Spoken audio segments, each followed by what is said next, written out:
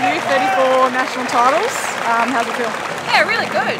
I knew we were going to have a really strong team, having ridden the World Cup in Colombia with Stephanie in October earlier this season, and where we rode, an Australian record. And I was really pleased with going out there and riding 2 really consistent laps. So. I think it's really positive for South Australia. You know, we got 1 and 2, so it's pretty cool to know that, you know, we've got 4 girls there who can get on the podium, and I think it's really good for the state and also just nationally depth in sprinting. And it's just really exciting that it's South Australia.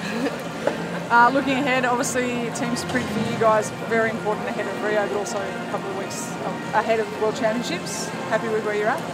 Yeah, we've got 4 weeks to go until the London Worlds, and obviously Carly McCulloch's in the mix as well for team sprint positions, and what selections go ahead for the World Championships we're unaware of. Carly didn't ride the team sprint tonight, so we don't know what combinations are going to be there.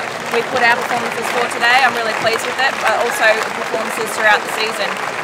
Having ridden an 18.5 in Colombia, and Steph picked up medals at all 3 World Cups that she attended, which is a big workload. So really pleased. And now, as of tomorrow, you guys are now rivals in the sprint and the keirin. How's that going to go?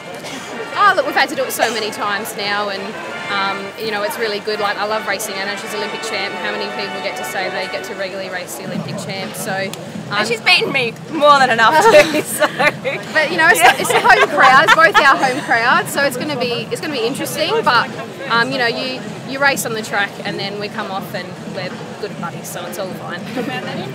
Cool. Good luck. Thank you. Thank you all.